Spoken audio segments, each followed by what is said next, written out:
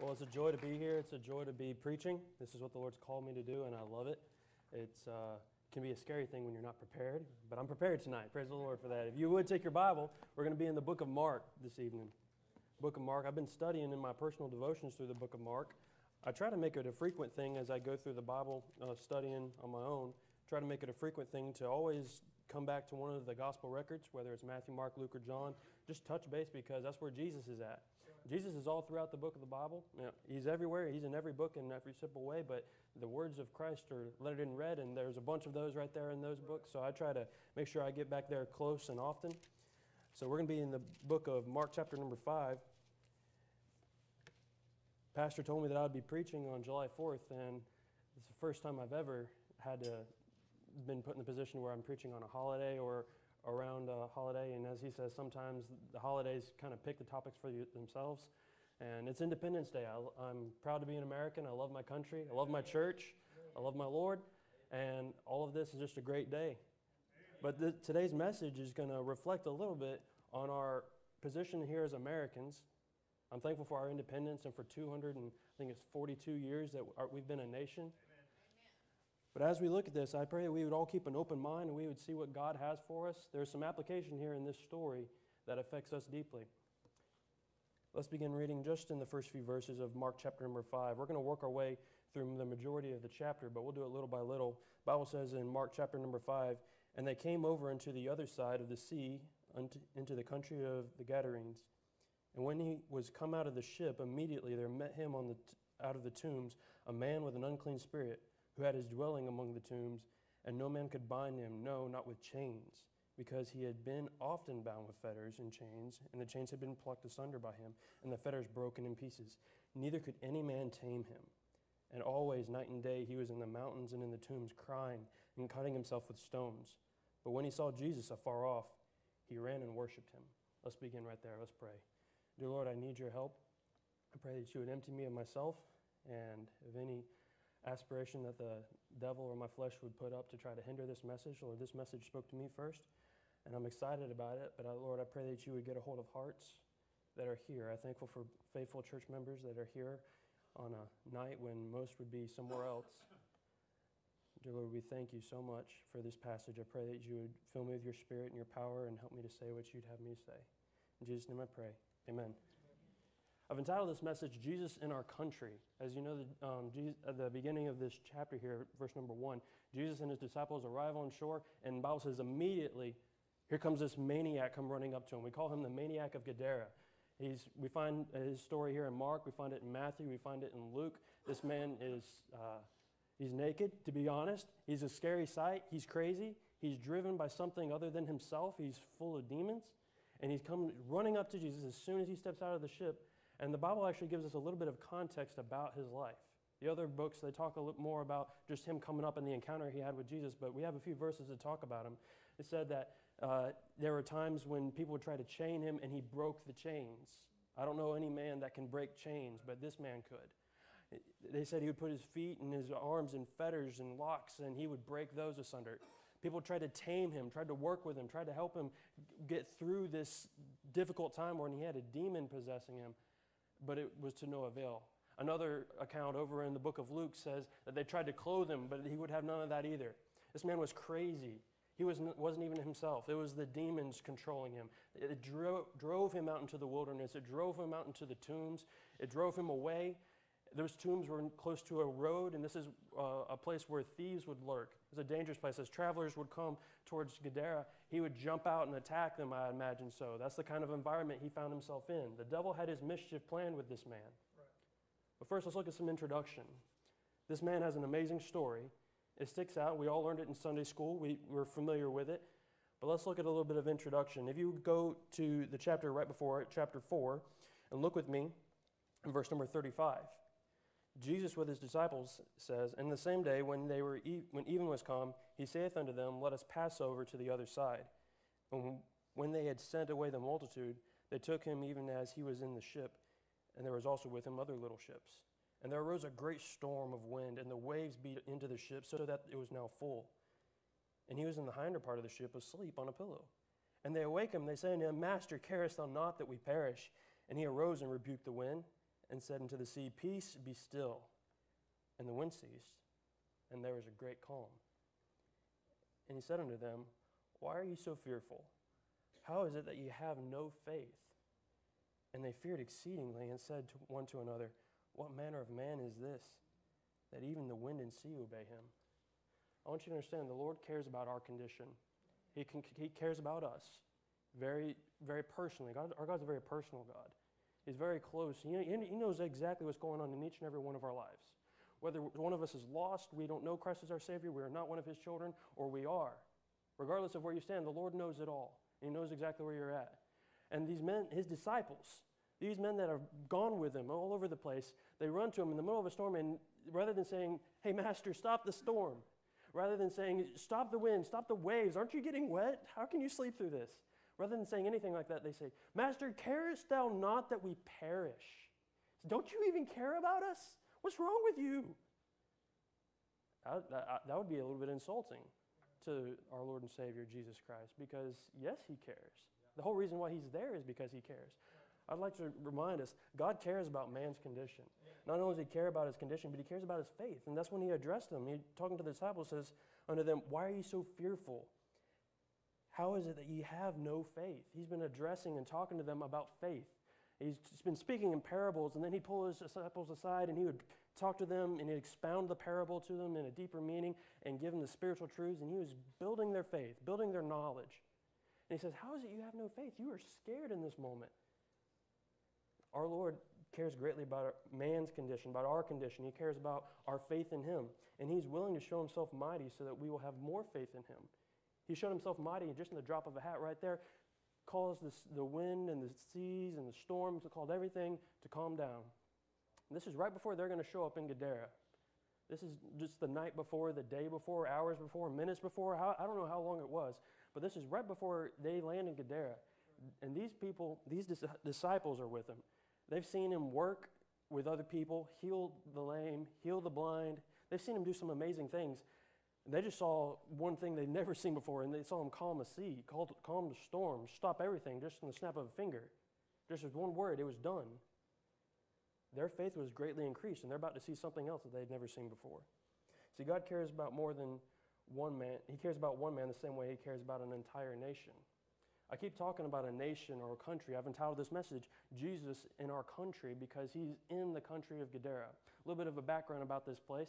Gadara was not actually the town that they were in. He was over on the southeast coast of the Sea of Galilee. Gadara was 6 miles away. This is the closest large town. If you read in the account in the book of Matthew, it talks about another town, a smaller community, I think by the name of Gennesaret or something. It starts with a G as well. It's similar, but it's not the same thing. It's a smaller little community closer to the sea. And these cities were built up with a lot of commerce, a lot of trade. There's a lot of Greek people there, a Greek influence. This is modern-day Syria. Most of these cities are. And Jesus cares about them. He's there to do a work. He's there to minister to them.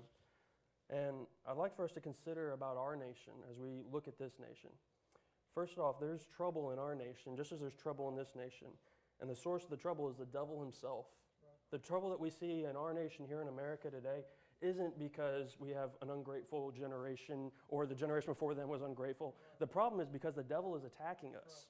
The devil is behind all of this. Our enemy isn't another man. Our enemy is the devil himself. And this land, this country, this region of, the Gadarenes, of Gadara, this region right here, they're dealing with an issue of a man that is possessed with devils.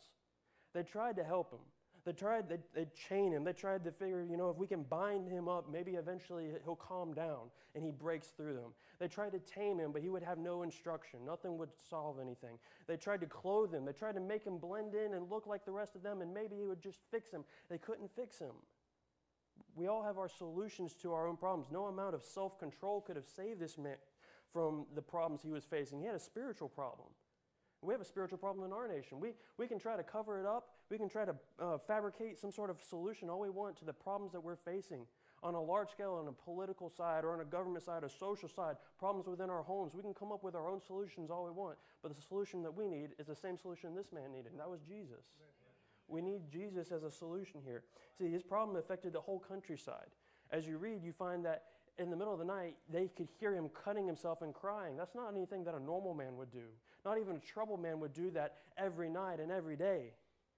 These devils are tormenting this man. He's possessed. It's such a sad thing. The people tried to help him. They did care about him. But I wonder, I'm careful not to speculate too much on what the Bible doesn't say, but I wonder if it just became a normal thing to them. Oh, that's the maniac out in the tombs cutting himself again. I wonder if they just got comfortable with it, or they just learned to ignore it. I don't know. And I'm not even suggesting that that's what happens, but I do know that they did try to help him, but there was nothing that could fix it. And that our problems in our nation are the same. That the problem that they were facing is that the devil was attacking them, and the devil was working. And God knew it. And God was ready to step in and make a change. To some extent, man is willing to even live with his problems. This man that was possessed with the devil, we don't have his name. His name is not important because what God is going to do is important. But he could do nothing about his condition. He really couldn't. He couldn't get the devil out of him at all. The devil will do anything to keep his work of mischief and wickedness continuing.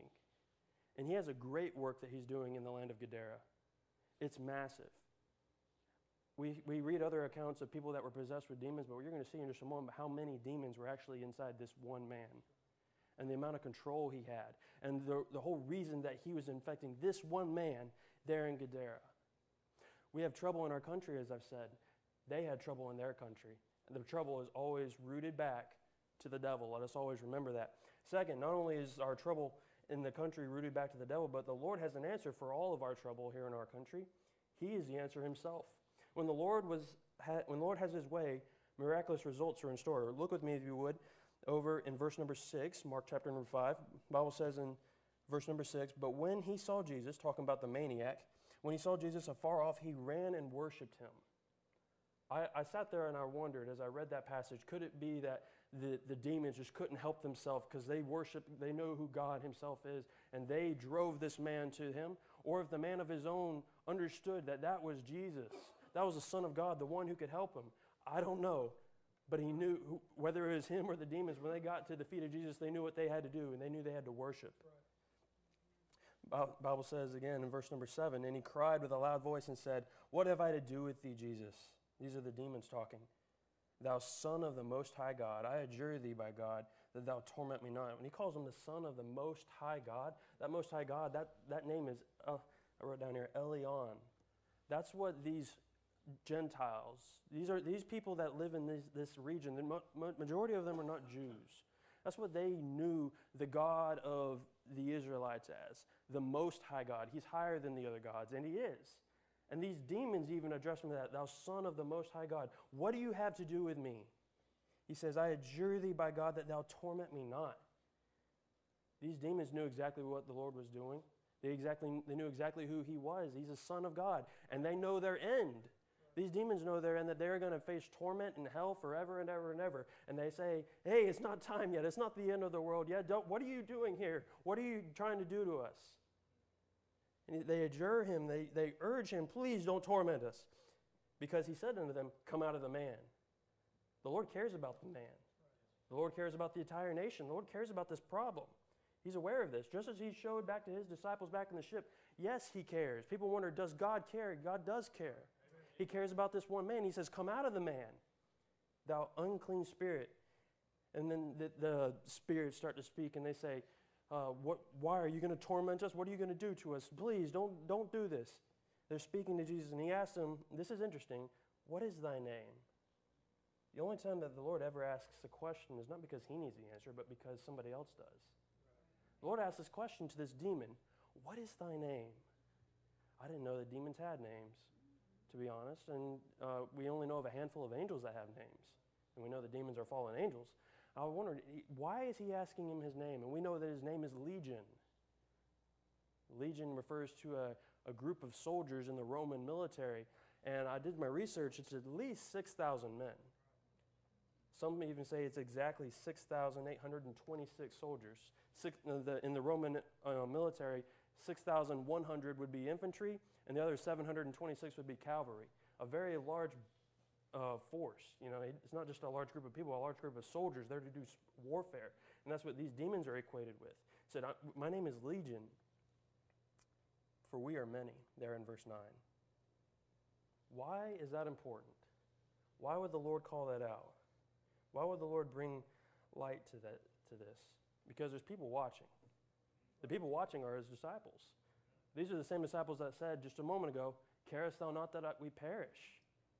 And then he shows them his mighty power over all nature, over storms and waves and wind. He shows them the power, and now he's going to show them power not over one demon, not two demons, not five, but a surplus of 6,000 or more at one time. And they're all trembling in fear because they're afraid that the Lord Jesus is about to send them down to hell for their eternal torment. He demonstrates his power to these men, to the maniac, the man who's possessed with them. He's sitting there, front row seat, hearing the conversation that's going between them, everything, and he sees that he has 6,000 plus demons inside of him, and the Lord is addressing it and saying, what is thy name? And the Bible says in verse number 10, and he besought him, talking about the demons beseeching Jesus, he besought him much that he would not send him out of the country. I wondered again, why not? You know, if you get out of one person, I figure you're going to go hop in somebody else or whatever. No, the devil, see, he's got to work. He's got a strategy. He doesn't just wander around doing something crazy. The Bible says he does wander about seeking who he may devour. But he's very strategic, and he's got a work he's doing in this country. He says, don't let me out of this country. I'm working a mischief among the people of Gadara. These aren't your chosen people. These are just the people of Gadara. I'm doing a work. I'm doing a mischief. Don't let me out of here. Please, I'm asking you. You can cast me out of this man if you want, but don't send me out of the country. And then he offers a solution. He says, now there was nigh unto the mountains a great herd of swine feeding, a bunch of hogs, and all the devils besought him, all of them. At first they had like one demon that was speaking in front of them, and now it says that all of them were beseeching Jesus urgently, saying, send us into the swine that we may enter into them. And forthwith Jesus gave them leave. And the unclean spirits went out and entered into the swine, and the herd ran violently down a steep place into the sea. They're all about 2,000, and they choked in the sea. I remember as a young man sitting in Sunday school hearing that story. That's stupid. You want to go get in a bunch of hogs and then go commit suicide? That doesn't make a whole lot of sense. But the devil has a work. He knows what he's doing. I'm amazed at this story. The devil was going to do something. He was going to penetrate the people of Gadara, of this country, right where it hurt. These people were Greeks mostly. They're transplants. Greeks and Gentiles, they weren't Hebrews. And that's why they had, a herd of hogs. That's something that you wouldn't find among Jewish people. And he's going to attack their industry, attack their business, attack their income, attack their commerce and their trade. This city of Gadara, that, just a few miles away, Gadara, that was built up just before the time of Christ. That city was built up, fortified. The name Gadara actually means like a fortress with high walls around it, just like Jericho would have had. And around that time, these cities here in Syria, just on the other side of the Sea of Galilee, were built up for the purpose of trade and commerce, trying to keep things flowing through the region. Trade and commerce and income and business meant an awful lot to these people. That's why the devil would attack that. He says, this is going to be what I'm going to make it look like you did this. And he penetrates there and goes after it. We see that there's trouble in our country, there's trouble in their country, and the trouble was the devil. And the solution to the trouble is very clearly the Lord himself. But we're going to see that not everyone in the country will recognize when the Lord's at work. The Lord has just done an amazing thing. The Lord has removed thousands of demons from one man. It's a miracle that the man's even still alive. He's got something, he's gone through hell on earth, you would almost say. And he understood who the Lord was, and he fell at his feet and worshiped him. And the Lord called all the demons out of him and cast them into the pigs, the herd of hogs, and they went running. The Bible says that they ran violently. I know that some hogs out in the wild could be pretty violent, but you get 2,000 of them running violently. That's a scary sight for anybody. And they run over the edge, run down a very steep hill, down into the water, down into the sea, and they drown themselves. That's not a normal occurrence. And there were some people that were watching. Verse number 14, and they that fed the swine fled and told it in the city and were in the country. And they went out to see what it was that was done. And they come to Jesus and see him. And that come to Jesus and see him that was possessed with the devil, and had the legion sitting and clothed in his right mind, and they were afraid. And they that saw it told them how it befell to him that was possessed with the devil, and also concerning the swine. Not everyone in our country will recognize when the Lord's at work. I believe the Lord's at work today, here in America. We just had a great camp last week for our young people. They went, the Lord worked on their heart. I can't remember a time where we've had so many testimonies on a Sunday night following a camp. The Lord's at work here in our church. The Lord's at work in our country. I think that there's some good things happening politically. I don't think everything that happens politically in our country is great, but I think the Lord is blessed in a few areas. God's at work. God's doing some great things, but not everybody's willing to recognize that. Not everybody's willing to see that. But it's all about perspective. From the maniac's perspective, Christ had mercy and compassion on him. Who is he? He's just a man that was possessed with multiple demons, and the Lord had mercy and compassion on him and cast all of them out. And then when all the people from the city came, whether it's the local community or Gadara, 6 miles up the road, when they all came, they saw him sitting at his feet in his right mind, and he was clothed. Those are 3 things he would never have done back when he was possessed. He's sitting, he's under control, he's clothed. He's sitting at Jesus' feet. Anytime we find somebody sitting at Jesus' feet, it's always an act of worship or an act of just sitting and receiving teaching and instruction from the Lord. The man that has just saved him and done a miraculous work in his own life, he's attached himself to. I want to sit and get everything I can. And isn't that common among us? When someone trusts Christ as Savior, they want to get as much as they can. They're in their Bible. They're at church as often as they can be. When the Lord has done something amazing and miraculous in your life, you can't help but get close to God. Right. The Lord took care of his spiritual needs. I find it amazing, if the Lord taking the demon out of him would be symbolic of salvation, that's not all he did. Right after that, he's sitting and he's teaching and instructing him and working with him, conversing with him. I think that needs to happen in our Christians. With Christians, when someone trusts Christ as Savior, that's not it. That's not the end. They need to grow in Christ. They need to be discipled. They need to be worked with.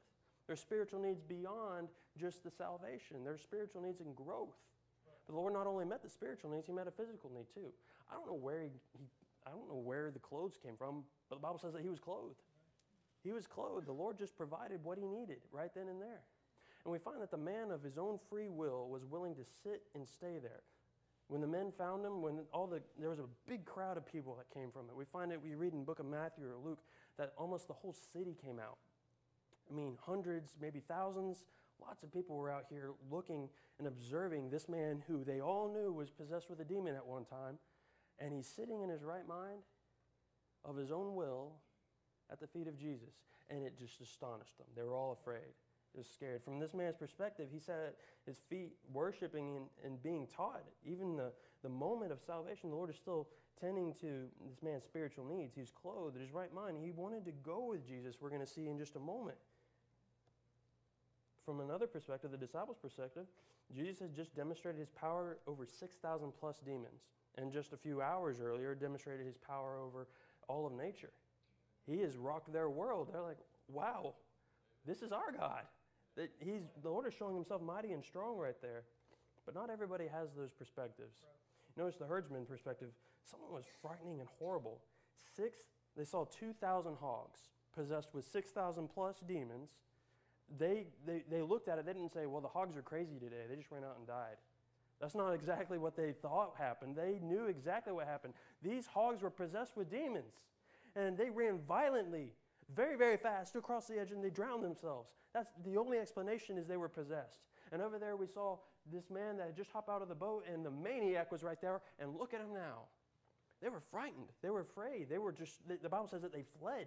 They didn't say, well, we're going to go tell our master. The Bible didn't say they marched off. They fled. It frightened them. It scared them half to death. And if we knew what the devil was up to, it'd scare us half to death as well. Right. All 2,000 hogs ran violently, and they were gone. From their perspective, the countryman's perspective, it was horrible. From the other people that just show up on the scene that don't know anything about it, they just know that someone lost 2,000 hogs, and the maniac is not a maniac anymore. They just walk up and see that Christ did what they couldn't do. They tried to help this man. They tried to clothe him. They tried to train him. They tried to bind him. They tried to do what they could do to solve his problems, and nothing would work. And then this stranger, whether they knew who Jesus was or didn't, this stranger has a solution for them. Not everybody's going to be very welcoming when they see the Lord moving. And then the hog owners, the Bible doesn't really give a whole lot of specific attention to them, But I imagine they were pretty bothered by the fact that their investment in all these 2,000 pork chops running around here, that they're all gone. Not everybody's going to respond the way they ought to when the Lord is moving in our country, when the Lord is moving in our midst. Let us not be on the wrong side of that. When the Lord is moving, let us move with Him. Let us be responsive to Him. Let us be grateful of what He's done. I was in America when I got saved, and I'm thankful for that opportunity. I was in America when the Lord called me to preach. I'm thankful for that. God has done some great things for me in America, and I'm very thankful.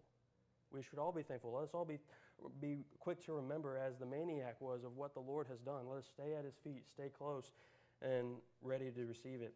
Not only do we see that there's a problem in our country, God's the answer to our problems. Not everybody likes it when God gets involved, but when the Lord is at work in a country, it's going to make some people uncomfortable.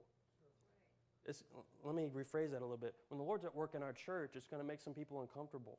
When the Lord's at work in our homes, in my specific life, I'm going to get uncomfortable because the Lord is rocking the boat. He is changing everything that we thought was normal. He's taking our normal everyday life and He's changing it up. He's adding conviction. He's moving. These people were scared. The Bible says that, look with me if you would. The Bible says in verse 15, and they come to Jesus. They wanted to see Jesus.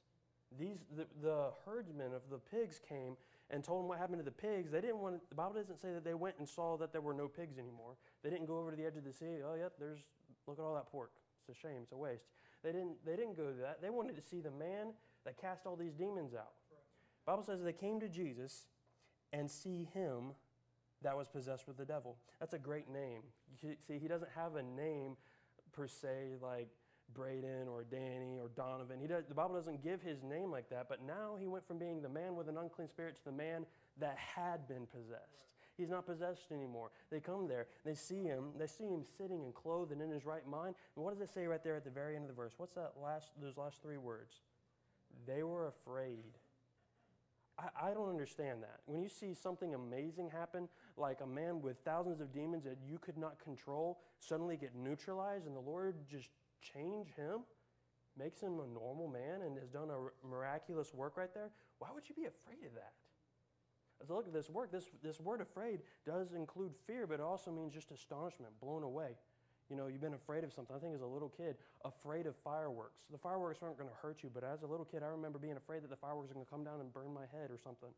I was over at a sand nets game back when they used to be the sand nets, and sitting there, they shoot fireworks, and I got all afraid just because it was so astonishing and scary at the same time. These people didn't know what to think. God has just done an amazing work, and they're scared. They really don't understand what God's doing. And by the way, lost people are going to have a hard time understanding what God's up to because to them it's foolishness.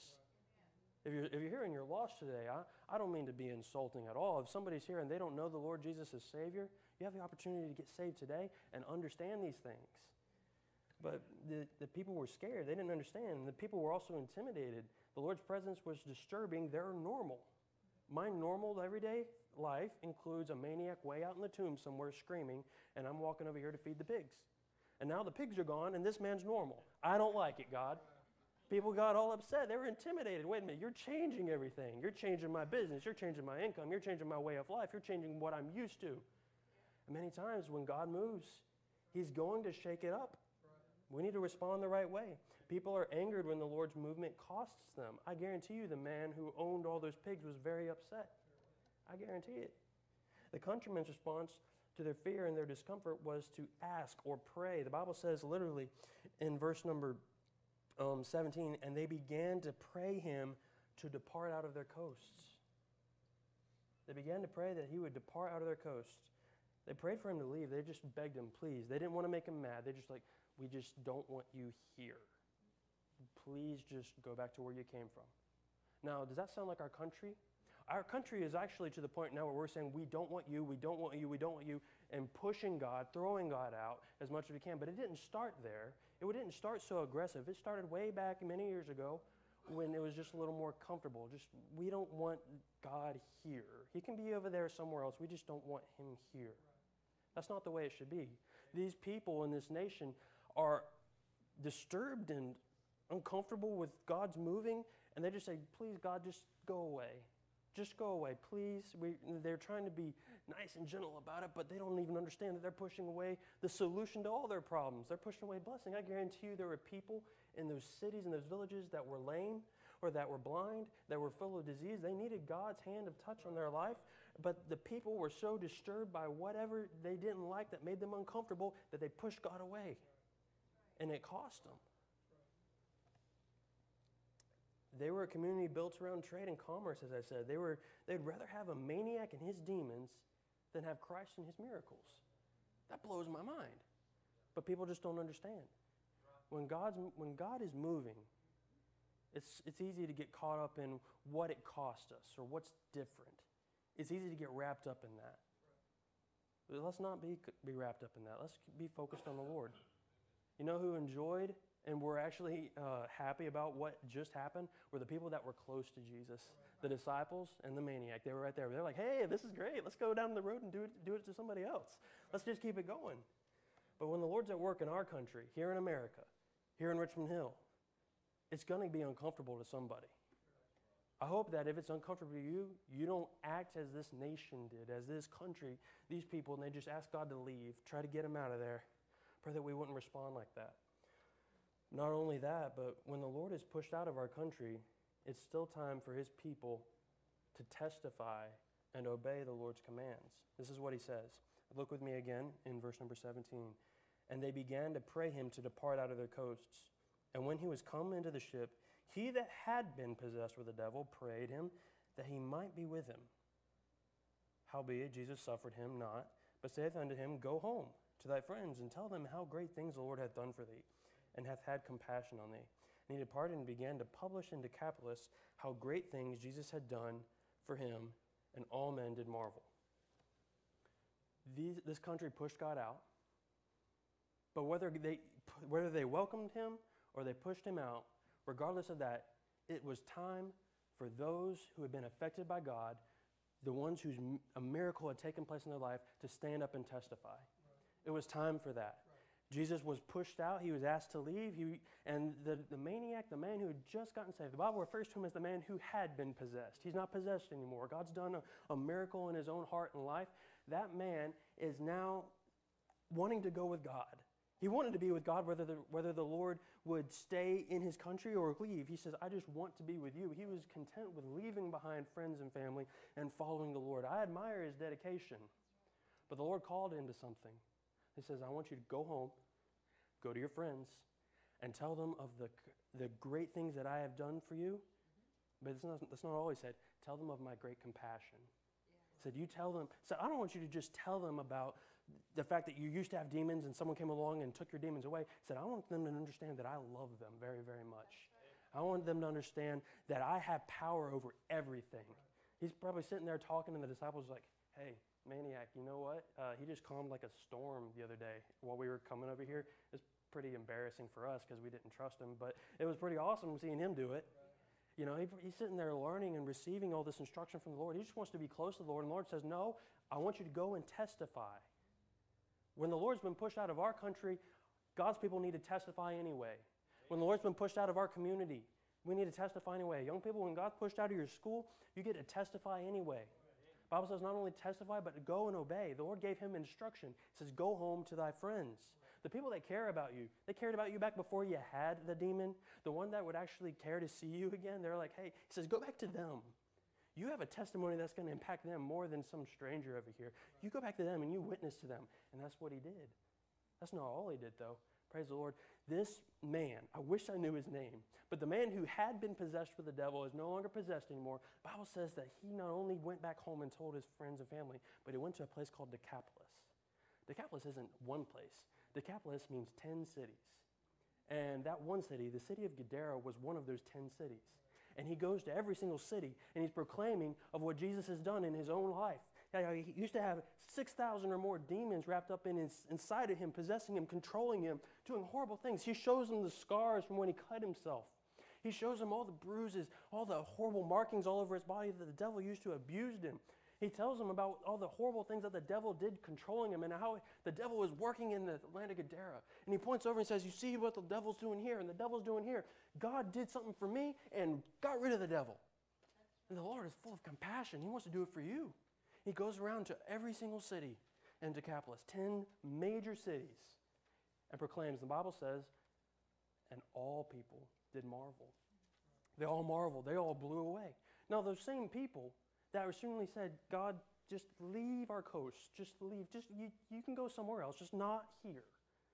Those same people, when he goes and he reminds them, hey, the Lord did this for me. Jesus, the Son of the Most High God, he did this. He saved me. He did a miraculous work in my life. All men did marvel. The Bible doesn't say that they all got saved, but they were all made aware of it because this man, the Bible says, use the word publish. That's rooted in the Greek word called keruzo, and keruzo means to preach. He went preaching in all of these 10 cities and was just lighting it up, telling people about what the Lord has done. Among these 10 cities, there's 2 that really stand out to me. I learned about one of them in Brother Nick's class when I was in VBS. I have a handicap. There's certain books of the Bible that I don't like to read, and Brother Nick brought up one of them. It was Revelation. He talked about the different churches that were mentioned in Revelation, the Lord's work, and what was that one church that the Lord just greatly blessed? Philadelphia. Philadelphia was one of those 10 cities that this man went to. He goes and he's preaching among all 10 cities, and one of them happens to be Philadelphia. And just a few years after this man who used to be possessed with a devil comes along, just a few years after he's come and he's ministered there and he's talked about God's compassion and his great works and his love, there would be other Christians that would be fleeing in persecution, and they'd go and they would establish a church right there. And that church would stay true all the way till the end of the Apostle John's days, back when he would write. So for I'd say 50 plus years later, we got a solid church right here in a big city of Philadelphia. That's amazing. And then there's also the city of Damascus. That city was also one of these 10 cities that this man who had been possessed with the devil, he goes to Damascus. And what do we know about Damascus? That's the city that the Apostle Paul would go. Back when he was Saul, he would go and he would try to catch these Christians that are running away. He's trying to persecute them. Damascus was known as one of those cities that Christians could flee to. And there's a man there by the name of Ananias. And Ananias, he's a Christian. The gospel has reached all these cities. I believe that this man that had been possessed with the devil, but is no longer possessed with the devil, he's possessed with the Lord Jesus Christ, and he's going and proclaiming his compassion and his great works. I believe that that man just was like a forerunner for the gospel, just going and talking about Jesus. All these Gentiles and these people that didn't know who Jesus was, he's going and telling them all about him. So when someone comes through with the gospel, they're sitting and they're receiving it, and they're hearing it, and they're saying, I want that, I need that. And God started moving. That's what we need. In our country today, we need Christians that will say, I'll stand up and testify what God has done for me, what God has done in my life, what God has done in my family, in my church. I'm not going to be quiet about it. And I'm not going to sit still and just tell my family, friend. I'm going to go and tell the other cities. I'm going to tell the other people all around me. We need God to get a hold of us and just do what he will with us. This man was obedient and willing to do whatever God said. It started with a desire to just be with God. And God took that desire and says, I'm going to bless it. You do what I say. Testify and go. Go and testify. That's what he did. And he told him what to testify about, and he did it. It's amazing. All men marveled at what this man's testimony was. But we see, talking about this nation of Gadara, this country, this region, this city of Gadara, the people, the very people that would reject Christ and would say, no, we don't want you here. Please leave. You really messed up our lives because we were doing pretty good without you. Those same people missed out on a huge blessing. So we see that our country, this country, America, Gadara, they have problems, and the devil is the root of the problems. We see that this country, the problems, the only solution is Jesus Christ himself. Some people don't understand when God's going to move, and when he does move, it's very uncomfortable. And when God is even pushed out of our country, Christians have the responsibility to stand up and testify and proclaim the Lord. But lastly, as I wrap this up, there's always another country on the other side welcoming the Lord to work in their country. Look with me in verse number 20 and 21, talking about the maniac again. And he departed and began to publish in Decapolis how great things Jesus had done for him, and all men did marvel. And this is what Jesus did in verse number 21. And when Jesus was passed over again by ship unto the other side, where he just left the day before, goes back right over there. Not talking about Gadara. He's leaving Gadara, crossing back to the west side of the Sea of Galilee. what are those next two words after Jesus passed over again by ship unto the other side? Those next two words say, much people gathered unto him, and he was nigh unto the sea. As he was nigh, he was still way out in the ocean. They're like, that's Jesus. We got to get everybody. That's Jesus. Bring the sick, bring the dead, bring the people. We need Jesus right here. The nation of Gadara, there was no welcome party. They didn't know he was coming. And once they knew he was there, they didn't welcome him. They didn't want him to stay. If our nation, if any nation says, I don't want God, there'll be a nation somewhere else that says we do. Our nation used to be that nation that says we want God. Our country is built upon principles found in God's Word. I was reading quotes today by John Adams, and he just says our country wouldn't be what it's supposed to be if we weren't built on biblical principles. There were Christian men that founded this country, ones that were committed to just a life of holiness and living for the Lord. Our nation used to be, for many, many years, a nation that says we want God. And we were the ones sending out missionaries more than anybody else. There were great churches and great revivals that happened in our country. But now we've gotten to the point where we're content with pushing God aside. And because our country is like that, that just means that our small towns, our large towns, our homes, many of us, many different units, we're all just content with pushing God aside. Let me live my life. Here today on Independence Day, as we think about how great it is to be an American, it may not be great too much longer if we decide we're going to live our lives without God. If we push God away. It is so important that when the Lord is working, friend, we got revivals coming up. We got Saturday night revival starting in just a few weeks. And then we got another half-week revival plan with Brother Jake DeAndre in August. We got things lined up. Young people, you guys just had a revival at camp. The Lord is working. Let's not throw that away. When the Lord works, let's be sensitive. Let's receive it. Let's take hold on it. And if you want that, you're going to have to be like the maniac and like the disciples. They just got close to God. We all have a responsibility to testify and lift up the name of Christ and what He's done for us. I hang my head in shame. I don't tell people enough. I don't want us to be a Gadara that is content with God moving on to another country, to cross over to the other side, go somewhere else. I need God to work right here. I need God to work in my heart and my life. And I pray the same for you. Let's bow our heads as we pray. So we wrap this up.